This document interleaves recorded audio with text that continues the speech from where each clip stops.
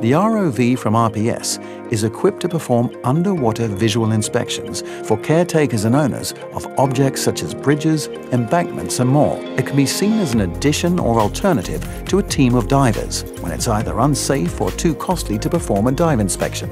In Gorkum, we inspected a pumping station used for drainage of rain and ditch water of the entire downtown area.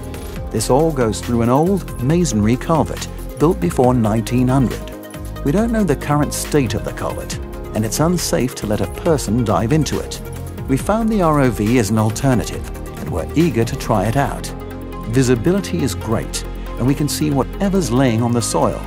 We can also see the walls, so we're getting really nice images of the culvert.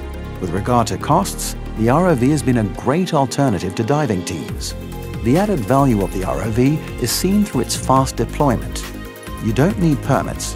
It's a compact system which fits into one van, and the client can get a real-time view of the underwater inspection from the screens inside the van.